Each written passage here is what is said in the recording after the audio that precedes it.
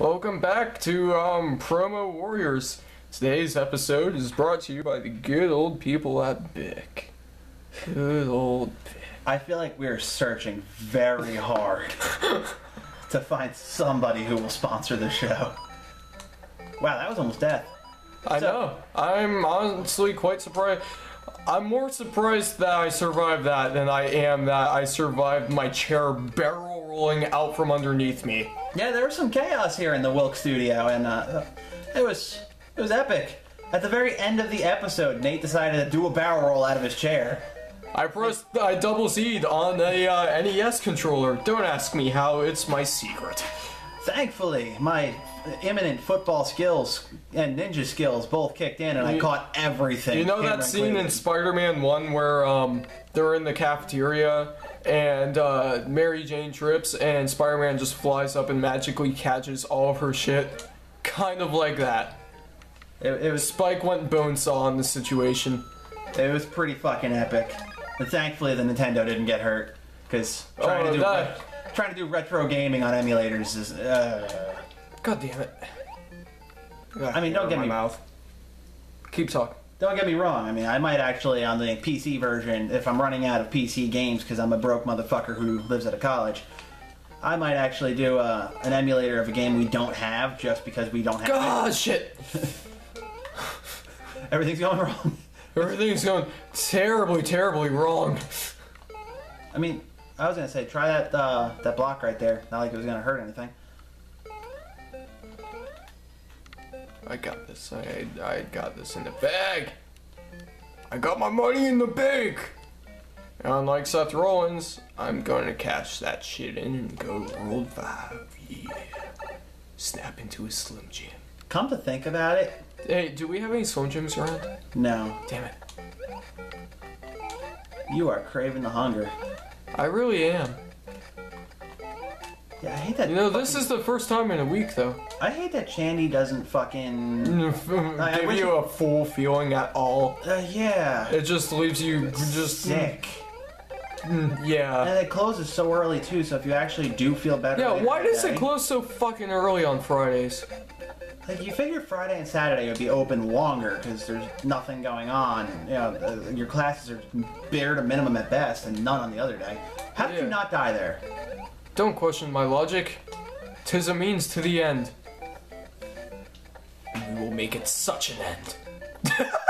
Good job. You did it. Then grapple the bottom of that flagpole and pull. Hard.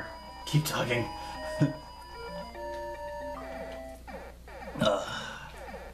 This water tastes. That botch brought to you by the good old people of Post-it.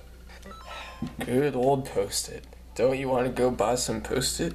Don't you want Don't you want to write to Post-it? No Become the sponsor of this wonderful, wonderful channel. Nobody wants to buy Post-it. You know who buy Post-it?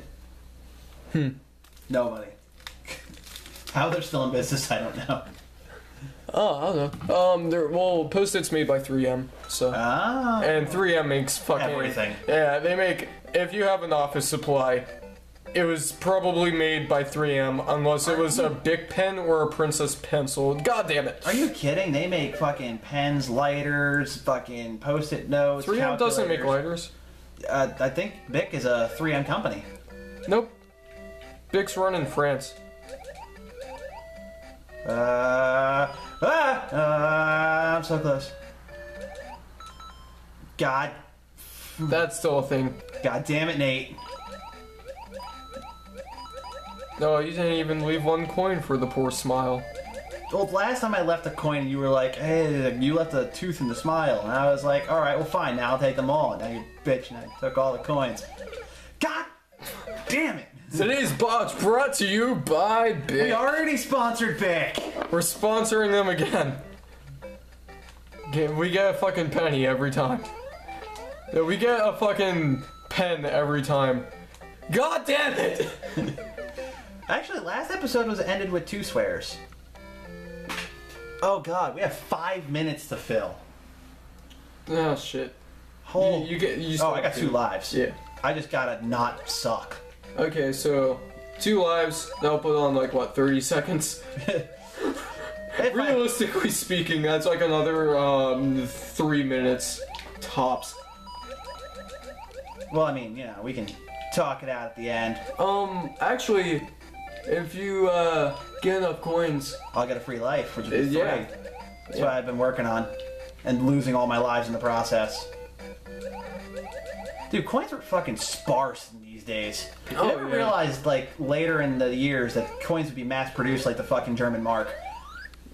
Oh yeah, like in Super Mario 3 especially, there are coins fucking everywhere. Did you sneeze? Have a coin. In this, there's like 10 per level. You have to fucking work for that free life. Oh boy. I'm not even gonna botch you at this point. Well, I mean, we actually just need the time. Yeah, we need to fill time here. I did it! Yay! Motherfucker! Still counts. Kind of.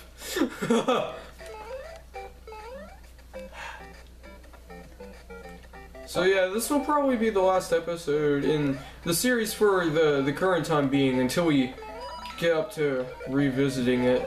Haha, bitch! Yeah, it's science, bitch! And now that I got like a fucking extra hit, I could dick around a bit. Oh, not too much! Too much dicketry. Way too much dicketry. Well, you know what doesn't dick around? God. You good old guys at Insignia. Is that even a thing still?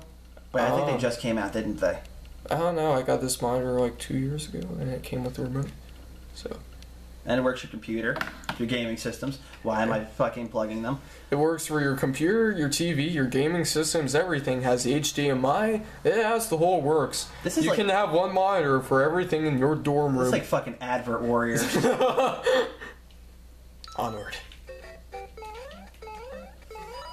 Throwing off my Super Mario groove. Hey, I'm getting my Oh god damn it! I'm getting us money in the bank so that maybe we can get extra lot. Nope. Nope. Well. Yep. Nate, I got something to say. Completely unrelated to the game.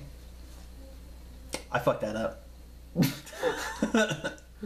I may have lost. Maybe. It's a possibility. You know what never loses? Converse. Smelly goddamn shoes. They never lose their fashion. And coincidentally, everyone loves Converse. Coincidentally, even the future, they're still around in iRobot. Yeah, exactly. They're just that good. Look how fashionable that is. That is a sleek shoe right there. That is years of wear. That's a good tread. No, these are new actually. That's some wear and tear. Mostly from the Horse the Band concert I went to. By the way, if you don't listen to Horse the Band, listen to Horse the Band. They're the nicest fucking guys you will ever meet. No doubts about it. So is it just me, or do you feel very slippy and slidey on this? I do. Like, it's really weird. Like, I got that same feeling when I was playing Mega Man 2. It was just like everything was ice. And ice was like ice on crack. Well, mostly because we had to do the freaking ice level, like, what, 3 times? Yeah. Yeah. And then that fucking dragon. Oh my god, those 3 platforms they had me on were like fucking... They were ice. I swear it. But yeah, I never had much trouble with the dragon. It was just getting to him in the first place, like getting through the other 8 stages that I always traditionally had trouble with. Particularly Quick Man. Like, getting through the 8 stages was like no issue for me. I would literally just blitz through all of them, except for Heat Man last time for some reason, because I decided to take it early before I got the Rush Jet. But I have no problem blitzing through the stages. It's when I get to Wily, I get my ass fucking handed to me. Yeah. But I think that's just because you're kind of supposed to have a hard run at it. It's too wet to promote. Well, I mean, like, how much time do we really have left? 20 seconds? Yeah. With 20 seconds before the end 20 of this episode. seconds. The only thing I gotta say about that is, well, Mario may kick your ass. You know what will never kick your ass? Or your guitar strings asses? The good old guys at Dunlop. They make picks, capos, thumb picks, everything. They're nice and reliable. I've had this one for about 3 years, and through 3 years of heavy play, it still has a nice thing going on with it. So You just slid that on Done so what? goddamn professionally. yeah, because I play a lot of guitar, a lot of this. You slid that on, like, it was incredible. Just watching that. It was, fuck!